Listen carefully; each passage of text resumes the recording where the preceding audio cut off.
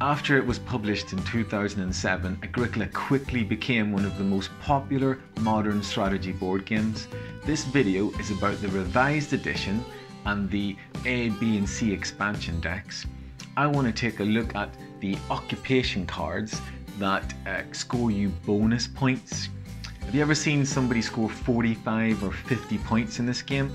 Bonus point occupations are one way to do it.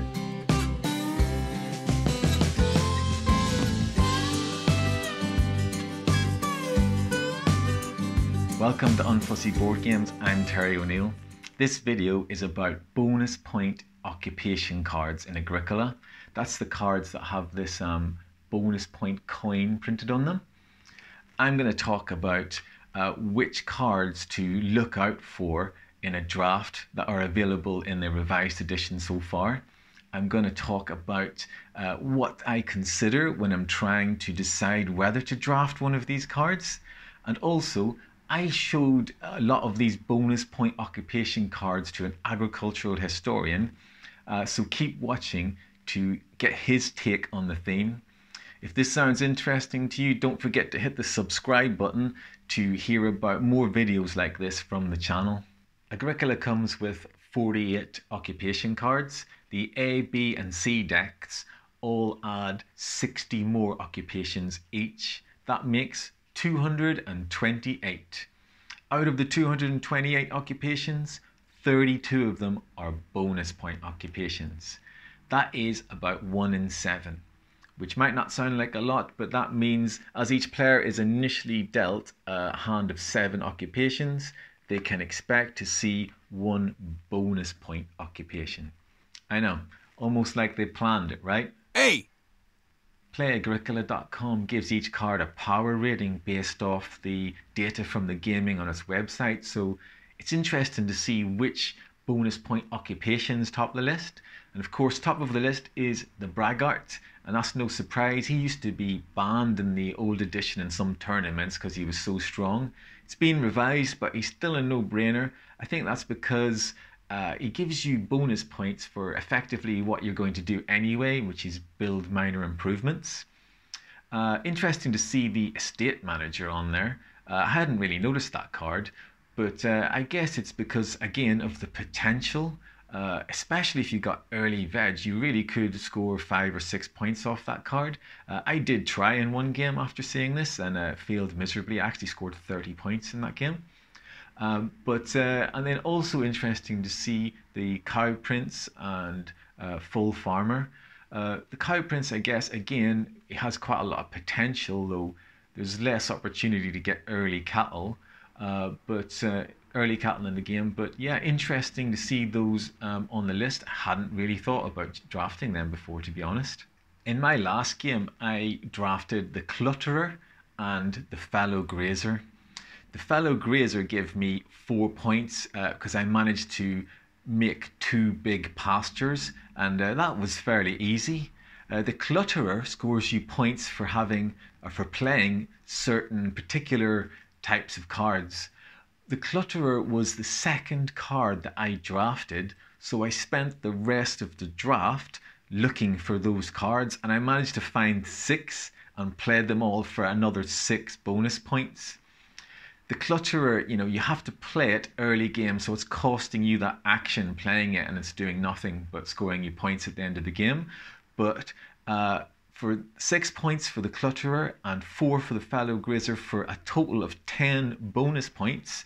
That was really terrific and helped me score 45 points. I was still beaten by an opponent who scored 50, scoring off bonus point minor improvements, but that's another video. 228 occupation cards, each with unique artwork and exquisitely designed theme.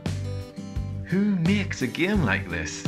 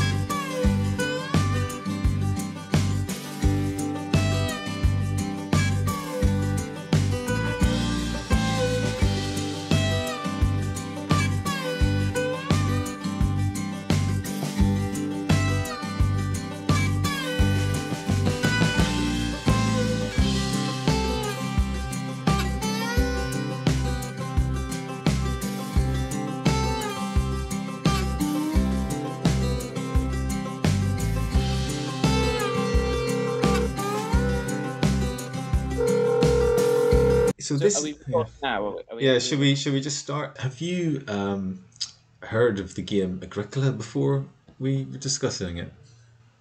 No, I haven't. I don't play a lot of games, unfortunately, but no, I haven't. But I'm very interested to hear about it. I think grazer is something to do with having the size of the pastures historically. A grazier A would be grazer. someone who was primarily employed in the grazing of animals, the grazing of livestock. So those, for instance, with a particularly large herd of cattle or a large flock of sheep, um, would be considered to be a grazier. Well, that makes sense thematically with the game here because this is to do with players being rewarded for having large pastures. So I really like that detail. These are bonus point occupation cards, which are Yeah. quite sought after in the game. And often in the 17th century, sort of in the 16th and 17th centuries, certainly in England, you get the growth of larger flock sizes, for instance, of sheep and larger herds as sort of the pastoral economy intensifies. So the sort of types of farming which husbandmen and are occupied in often becomes more specialized. Have you ever had this experience where you produce this great looking farm and the player beside you scores more points than you with this pitiful excuse for a farm? That is, of course, because he's scored lots of points from the cards. What I've learned is that rather than looking for cards to help me build the farm that I want, I'm going to build the farm that the cards want. Um, I have to decide before the game starts, am I going to be an organic farmer or am I going to be a full farmer? Am I going to be trying to do lots of fields of grain or am I going to be trying to do a mansion of stone? Whatever is going to score me more bonus points. The crazy thing is, you've got to sort this out in the draft, looking for both bonus point cards and cards that are going to help you score them, all in the before you take the first action in the game. We know that there aren't that many of these bonus point occupations, so generally if I see one, I'm going to draft it. But if I have a choice, I guess I'm thinking to myself, how many points will I be able to rinse out of this card? Some of them have limits, some of them just offer a set number of bonus points, but I'm particularly interested in those cards that you can score 5 or 6 bonus points from. Those are the ones where you really need to gear your game towards scoring that card. Then there are those 4 bonus point occupations that offer you quite a lot of points, but also offer you 4 wood early game.